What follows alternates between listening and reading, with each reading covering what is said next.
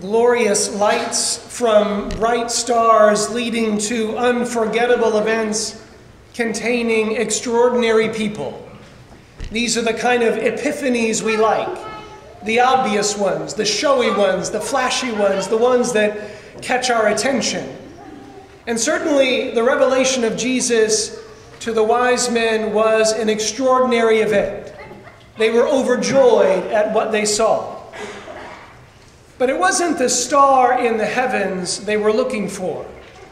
It was the child lying in the manger for whom they brought their gifts. It was the simple baby in the stable, not the shiny thing in the sky they had come to worship. It's interesting, it seems to me that it's always tempting to look for the shiny thing, the next big thing, the next craze that can hold our attention. It's tempting, even as we read Scripture, to always be expecting some event like this, something extraordinary that stands out like a bright star on a nice, clear sky. Events like the Transfiguration, the feeding of the multitudes, the walking on water, almost set us up to be disappointed by the often mundane and simple ways that the Lord reveals himself to us. You know, we can think about the fact that every single day in the life of Jesus is not recounted for us in Scripture. We don't have every detail of what it was like to share a meal with him when he wasn't preaching or healing someone when no one else was around. We don't get the daily and complete descriptions of what he did when he wasn't doing something incredible. And yet, he was no less the Son of God, no less the Savior of the world in those moments, those unrecorded moments. Whether he was taking a stroll with a friend or raising a man from the dead, Jesus was still the Savior of the world. It's in the regularity of life that Christ wants to reveal himself, not just in big moments. It's not just with big crowds, with glorious liturgies and perfect homilies that he makes himself known. Jesus is always manifesting himself to us. God is always showing us something. But because we're often expecting something big, we don't see him in things that seem so small. Something like a baby lying in a feeding trough in a stable. It doesn't seem big enough for us. It seems too simple, too easily overlooked. We think surely God wouldn't be working in something as lowly as this. And St. Paul says as much in our second reading. He says, it was not made known to people in other generations as it has now been made known to us. And even as St. Paul is saying this, we could be saying the same thing. It was different for them. It was different. Jesus revealed himself to them in a different way. And God is showing himself to us in a way that is particular to us, in a way that fits our circumstances, almost tailored to us. Because God knows the needs of our hearts, and he knows just what we're looking for. And this is why waiting for the next grand epiphany of God can be a dangerous thing. It's dangerous because we can begin to ignore the small stuff because we're waiting for the big show. And so we ignore our children, or the phone call of a friend, or the challenges that we're facing at work, or our own health issues. We ignore them or dismiss them because we think they're useless. We think, surely God won't show himself to me in this way. I'm going to keep my eyes open for the big show, the grand display of fireworks, the one with all the lightning and peals of thunder. I want to wait for that show. That's how God makes himself known. And so we begin to ignore all the simple things in life.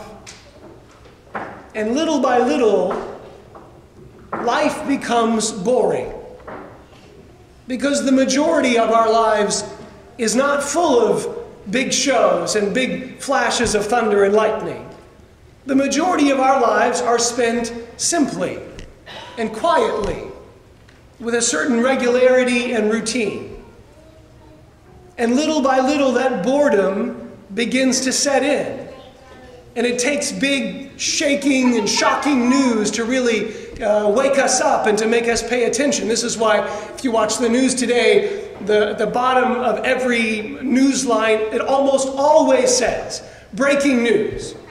Everything is breaking news. A new tweet is breaking news. Everything is breaking news, because if it's not breaking news, they know that we're not going to pay attention. Because we have been lulled to sleep. The simple things in life are no longer interesting. And yet, it's in the simple things in life that God makes himself known. This is how the Lord is revealing himself to us. How much we miss. How much we miss because we're only looking for the big things in life. Instead, it would be so much better to live in the way that Isaiah the prophet describes. Then you shall be radiant at what you see.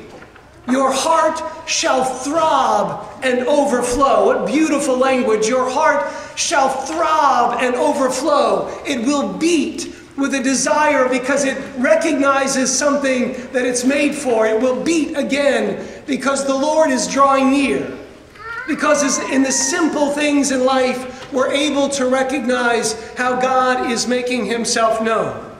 Not because of something wild and exotic, but because God is already pouring himself out in the simple and routine things of everyday life. But just because it's simple doesn't mean it's any less amazing or any less beautiful. The simple ways that God makes himself known is what sustains us day in and day out. You know, since it's football postseason time, I've been thinking, if a team were to rely only on the big play to win every single game, then chances are they would lose most of their games. It's the simple things, not turning the ball over, establishing the run game so that you can throw downfield. You know, all these simple things that help teams to win games. It's the same for us. Our life of faith can't be based on the big plays. We have to establish simple things throughout our lives so that we can recognize how the Lord comes to us in the midst of the regularity, in the midst of the mundane. Because this is where we spend most of our lives. This is the epiphany that we need constantly.